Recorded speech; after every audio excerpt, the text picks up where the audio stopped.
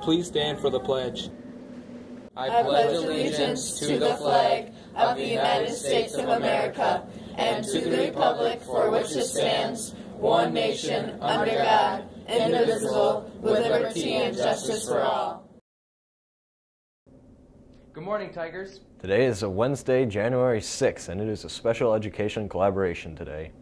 Teachers, don't forget about the staff meeting tonight. We've got a few announcements, but first, a big reminder. Financial Aid Night is tonight.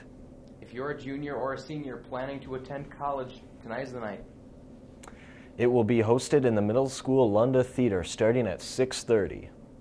Be sure to invite your parents. This is a great chance to start figuring out how you are going to pay for college. Remember, tonight, The Lunda Theater. at 6:30 p.m. Are you a senator?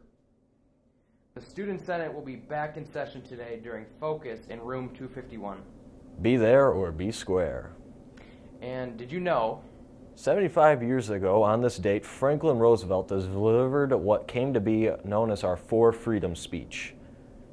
coming in the early period of World War II and prior to the Japanese attack on Pearl Harbor, Roosevelt articulated his vision to the post-war world in which all people should be guaranteed four freedoms. Freedom of speech, freedom of religion, freedom from fear, and freedom from want.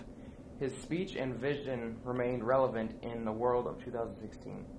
Check out the display in the social studies area to learn more about our great country's past and from our classes. That's all.